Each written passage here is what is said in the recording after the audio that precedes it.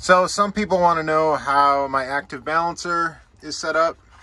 This is the 8S active balancer from Amazon. I'm using T-taps on my balance leads that are connected to each of my cell groups.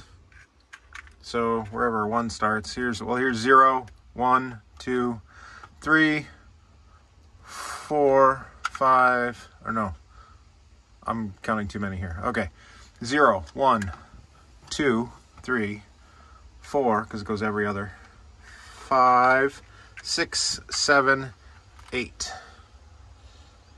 9? Yeah, whatever. They're all there. I'm connecting to each positive rail, and those same balance leads also go to the Dali BMS, and that's how it works. And it's been working pretty good.